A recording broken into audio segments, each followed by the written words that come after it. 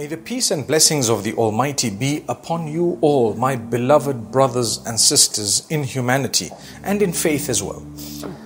Muslims generally have two major occasions of happiness and joy, the days known as the days of Eid. They always come after dedicated worship, after a huge sacrifice, after having done something major for the Almighty. For example, the first Eid, known as Eid al-Fitr, is at the end of the 9th month of the lunar calendar that the Muslims actually follow. And that is the month of Ramadan, wherein which we fast. We stay away from things that are otherwise permissible. Normal water and normal general food that we would eat on any day, and even relations with our spouses. So we stay away from that during the daylight hours only.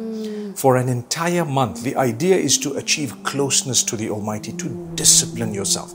Islam is all about discipline. You need to be able to obey instructions and listen to that which is beneficial to you. So after dedicating your month to acts of worship and benefiting yourself as well through perhaps improving your health through the fasting, disciplining yourself for the Almighty, and enjoying the beautiful month of Ramadan, the Almighty gives us a day known as the day of Eid al-Fitr, depicting the end of the fasting season.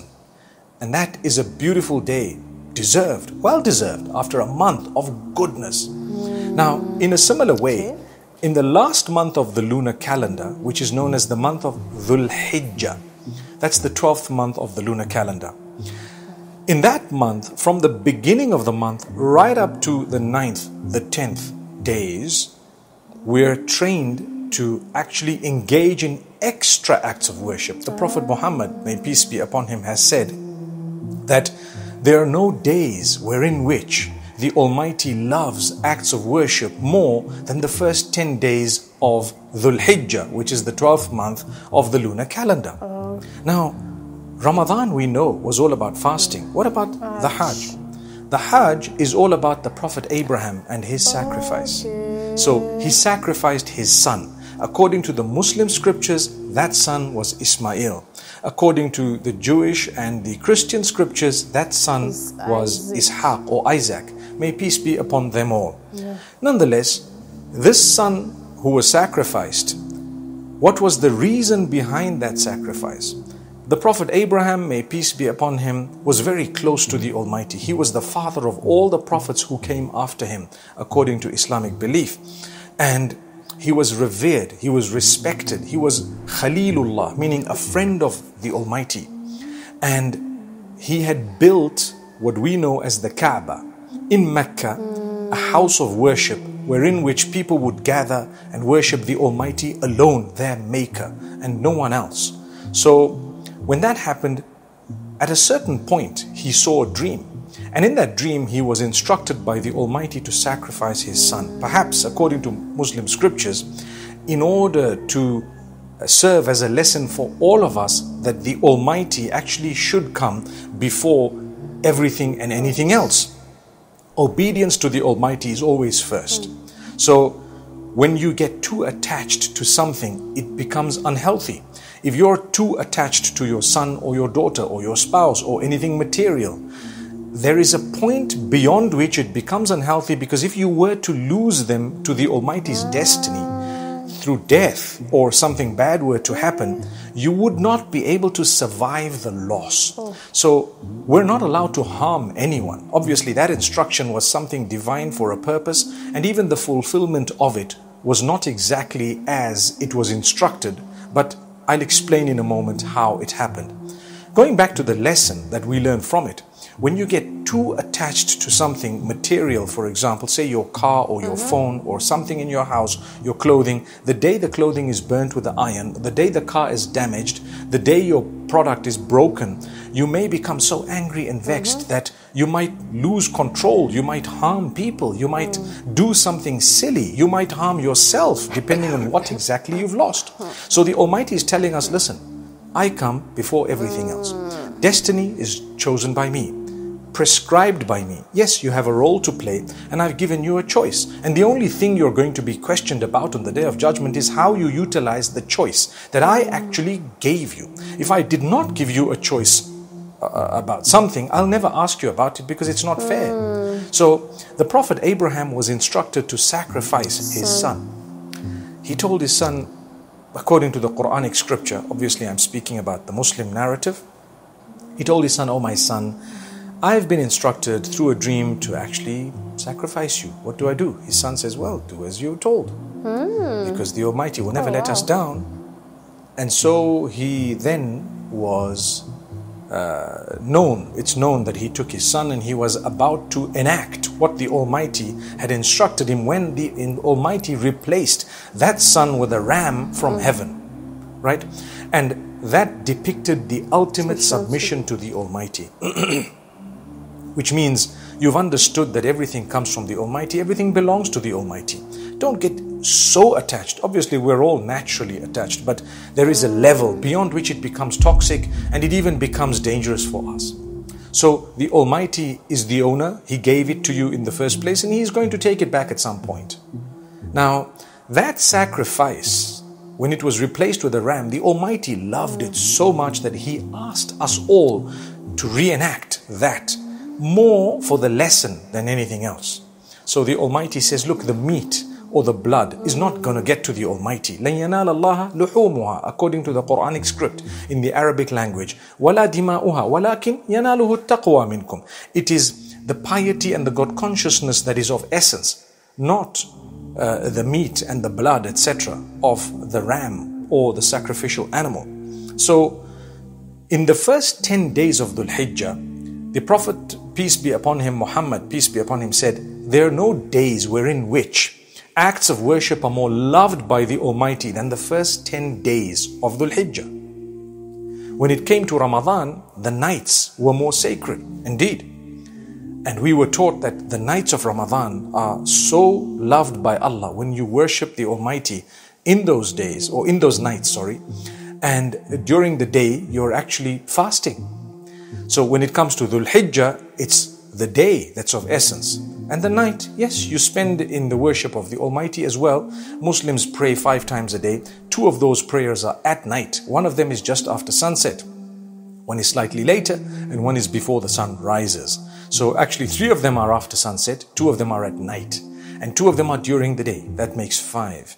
Those are short prayers that don't last more than a few minutes, but it's just to be able to turn to the Almighty, remind yourself, I came from there, I'm going to go back there. The one who made me is going to have mercy on me, and He is the only one I worship. And I call Him Allah, which means the worshipped one, Eloha or Elohim in the Hebrew language. Now, the Prophet Abraham and his sacrifice, his life, is celebrated by the Muslims in a great way. His son Ismail, his son Isaac or Ishaq, may peace be upon them all, his wives, and everything that he did, the dedication, is studied by the Muslims just like it's studied by others.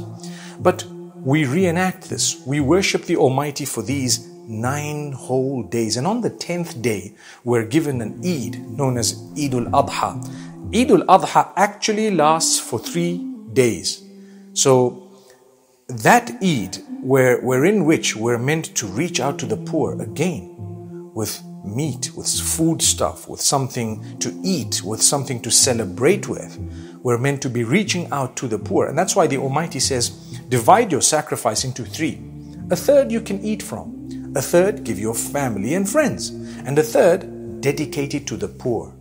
That's an amazing Islamic teaching. Even your wealth, it would be brilliant if you could divide it into 3. It's not compulsory regarding your general wealth, because there is a bare minimum that you have to give, known as the charity, the zakat. So charity in the English language has the understanding that it's totally voluntary. Whereas when it comes to the zakat that the Muslims give, it's not voluntary, but it's a type of charity that's actually compulsory. You must give 2.5%. So when it comes to the sacrificial animal, we give and we reach out to the poor. The idea is to be able to become a better person. With all of these teachings, the idea is to improve on 2 things.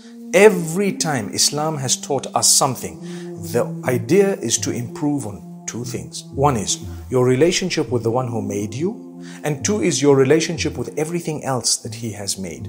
As simple as that. Now, you have people from different understandings at times, a minority who misinterpret things, and they are cruel towards those who perhaps belong to other faiths, maybe other races, maybe other nationalities. This is not only within the Muslims, but a lot of people have this misunderstanding. We are actually brothers and sisters because we come from Adam and Eve. And even though we may not share the same faith, notice at the beginning I said, my beloved brothers and sisters, in humanity at least, and even in faith. Some of you might be my brothers and sisters in faith too, but if you're not, no big deal. You're still my brothers and sisters in humanity. The minimum I afford you is the respect of a human being, of an extended family of mine, even if I disagree with you. And that's something that we're taught as Muslims. And this is where, when the sacrifice comes in, we as Muslims, we do have a little bit of difference of opinion regarding certain details. You know, how old should the animal be? Exactly what time should it happen, and so on. Is there a leeway? Is there no leeway? But that does not remove us from being connected. In the same way, when you don't belong to my faith, it doesn't remove us from being connected through humanity. And we should discuss our faiths. I mean, today I'm speaking to you. Tomorrow you can speak to me. Tell me what you believe, what you think. We should be free to do this in a very respectful way. No attacking people, no abusing them, no swearing them. Just present your opinion. You may want to express why you feel someone else is wrong, but in a beautiful way, just to get them to understand and then to make their minds up as to what exactly they want to do. Now, this is something that is lacking in today's world, or should I say, it needs to be encouraged more. And I pray that this beautiful occasion of the Eid al-Adha, the Eid of the sacrifice, is actually going to be a time of reflection, a time of sacrifice, dedication, a time of worship, a time of reaching out to the poor, and a time of building the bond with both the departments that we're supposed to be building the bonds with. Number one, my relationship with my Maker. Number two, my relationship with the rest of the creatures of the same Maker. Thank you so much for giving me this opportunity. I pray that we've benefited. Jazakumullah khair. May the Almighty recompense you with beautiful goodness. Ameen. Wow, I'm now getting a perfect understanding, a good understanding about this whole celebration, because when they actually did their celebration on my birthday, that was 28th June, I was like, what's going on here? I came across a video, somebody saying, oh, it's the day Abraham sacrificed, or Ibrahim sacrificed Ishmael. Yeah, that's Isaac. So I was like, wow. So now I know the meaning of Eddie, and him saying that they celebrated 2 times during the Ramadan, and this is the second one they've done. So they've done their 2 major festivals. So is there any other festival coming up this year, or you guys are done with the festival for this year? I want to know about that, because it seems you guys celebrate like 2 to 3 times in a year or so, if not more than 2 times. So this is nice, you know. The slight differences between the Quran and the Bible is the fact that in the Bible, Abraham didn't let Isaac know what they were going to do. He didn't inform him. It was when he got there and he was about to sacrifice him. Isaac was wondering, what's going on? Before God now said, oh, I've brought a ram for you to kill. Don't sacrifice your son again. But in Quran, they said, Isaac is Ishmael, while Abraham is Ibrahim. So Ishmael told Ibrahim